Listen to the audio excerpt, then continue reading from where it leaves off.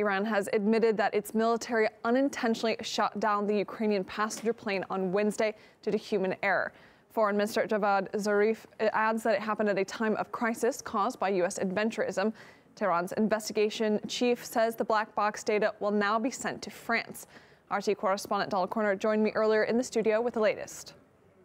Well, most recently we heard from the Canadian Prime Minister, who called this event a national tragedy, and he also said that he expected full cooperation from Iran in the investigation. We also heard from Ukraine's President Vladimir Zelensky, who said that he expects Iran to take full responsibility and for the investigation to continue without any obstruction. Earlier today, we did hear from Iran's president, who promised just that and called this event an unforgivable mistake. The Armed Forces' internal investigation has concluded that regrettably missiles fired due to human error caused the horrific crash of the Ukrainian plane and the death of 176 innocent people. Investigations continue to identify and prosecute this great tragedy, an unforgivable mistake. Now, Iran's president also promised compensation for the families of the victims, and the country's supreme leader has called for the findings of this investigation to be made public. Now, earlier we also heard from Iran's foreign minister, who he actually highlighted another reason for why this crisis took place. A sad day. Preliminary conclusions of internal investigation by armed forces. Human error at time of crisis caused by US adventurism led to disaster. Our profound regrets, apologies and condolences to our people, to the families of all victims, and to other affected nations. Give us a bit of background here. What exactly is the foreign minister referring to? Well, just last week, a U.S. airstrike killed the high-ranking Quds commander, Qasem Soleimani, and that brought tensions in the region to a level that we haven't seen in decades. This guy was considered a hero to many in Iran, as he was instrumental for the defeat of ISIS in Syria. So the government promised harsh retaliation for his death, and that came in the form of several airstrikes against U.S. military bases in Iraq that happened just mere hours before this plane went down. So at that time, the Iranian military was anticipating some sort of possible U.S. response to those strikes, which explains why they thought that this airliner could have been an enemy aircraft. They said that it was approaching a military installation. Clearly, tensions were very high. Are there other cases of countries shooting down planes by mistake? Yeah, unfortunately, when tensions are this high, like you said, accidents are more probable. For example, during the Cold War in 1983, the Soviet Union mistakenly shot down Korean Air Flight 007, thinking it was a spy plane. The plane went into Soviet airspace at the time that a U.S. reconnaissance mission was going on as well. And in 1988, the U.S. Navy shot down an Iranian airliner, killing all 290 passengers because they thought it was an Iranian fighter jet. Now, at that time, the then Vice President George H.W. Bush said he had nothing to apologize for and that he didn't care about the facts regarding the shooting of that plane down. We're now joined live by Sayed Mustafa Kashcheshm, political analyst in Tehran. Now, the foreign minister blames U.S. adventurism for the crisis situation that led to the human error that caused the tragedy. What do you make of that? Hello, and thanks for having me. Well, it's true because Donald Trump threatened to, first they assassinated Qasem Soleimani, as you stated. Then they threatened that they would retaliate against any Iranian strike in reprisal for Qasem Soleimani's assassination. So Iranian defense systems were on alert, and they were expecting attacks by U.S. airplanes. As stated in the Armed Forces statement, there have been reports that some hostile objects, flying objects, have been appearing on radar screens in some parts around the country. So as soon as they saw a plane coming to a sensitive IRGC base, they have rushed to and jumped to the conclusion and fired. Under normal circumstances, such incidents are less prone to happen and less probable. And especially now, everyone wants to know why the plane has been approaching, the IRGC base. And of course, there is a logical explanation for that. And the Civil Aviation Organization should come up with a result after decoding and extracting information from the black box under the investigation which is run by the civil aviation as well as international investigators. They should come up with a result, but it takes time. But there is already a logical explanation why this has happened. When it comes to the black box, we've learned now that it will be sent to France for analysis. Why do you think it's not happening on Iranian soil? Well, let's remember that the Armed Forces statement explains that the plane has dived down and made a sudden turn to the right to make a U-turn, most probably to make a U-turn back to the Tehran airport.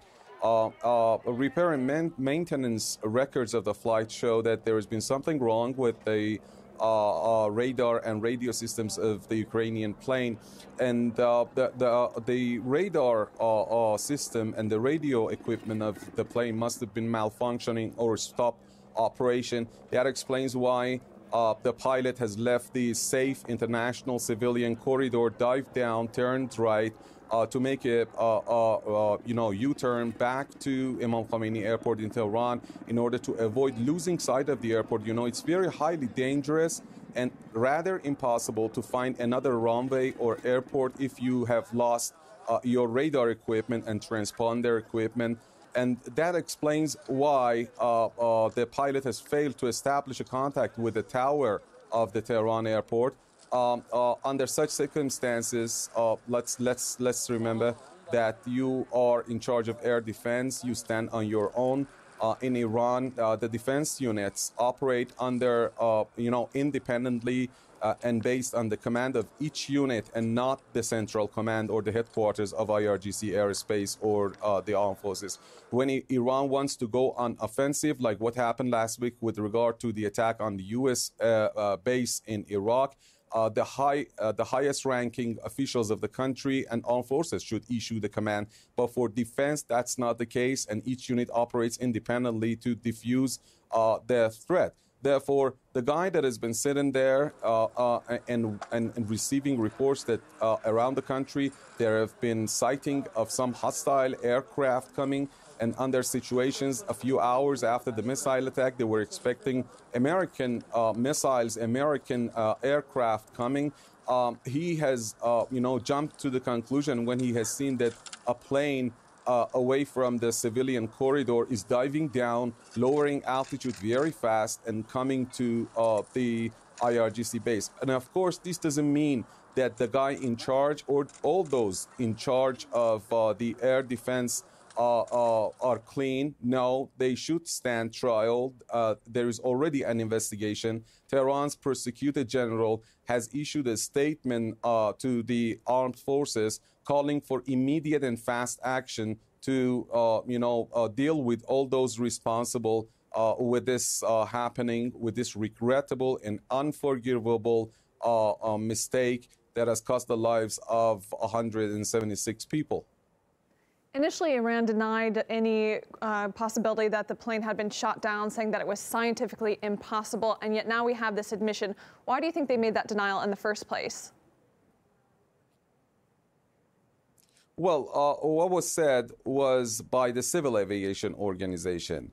The Civil Aviation Organization doesn't have any kind of access to the secret information of the armed forces. The statement that came today was by the Iranian armed forces, and they have done an independent investigation of their own personnel, independent from the flights and from the Civil Aviation Organization, and they have come up with the result on their own side of the story.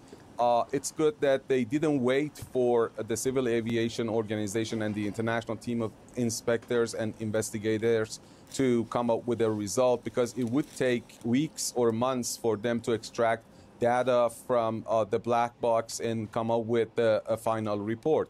So they have cut short, this way, and they've hastened investigations on their own side of the story after there were some theories and assumptions that there might have been a strike, a missile strike. And they came up with a conclusion a couple of days yesterday They have come up with the final results and presented it to the Iranian leader and the president, who called for an immediate and urgent meeting of the Supreme National Security Council. They were already, they had the results late at midnight, and because the papers were already out, they waited till early this morning to publicize the story and the report. And of course, and I reiterate that this is only half of the story that has been announced by the Iranian armed forces on their own side. We should also wait for the Civil Aviation Organization and international team of investigators to let us know exactly why the plane has dived down and left the international civilian corridor that I just explained. One of the logical assumptions that could have happened. At this point, we've had reaction from both Ukraine and Canada, both calling for a full and open investigation and to bring those responsible to justice. But what kind of reaction do you think we'll see from the U.S., who's had the finger of blame more or less pointed at them as well from Iran? Well, for sure, the United States would go for justifying all its actions. Donald Trump would justify for claiming that all the information that he has already been giving to the public with regard to the missile attack on Ain al-Assad air base in Iraq has been true. Because they have not let the public know about the developments in that airbase. They have sealed the airbase to all foreign parties, including Iraqi government, Iraqi army, for the first 24 hours in order to, avoid the leaking of any kind of information. Later, they came up with the result that no one has been hurt in that attack, while there have been opposite reports, contradicting reports, saying that tens of U.S. military have lost their lives and hundreds more have been wounded in those missile attacks. And now they could rely on this development in order to claim that all the information that they've been presenting about, the developments with regard to the missile attack have been true, and they could raise probably buy more credibility for their statements in this regard. We've been speaking with Syed Mustafa Kashcheshan, political analyst in Tehran. Thank you.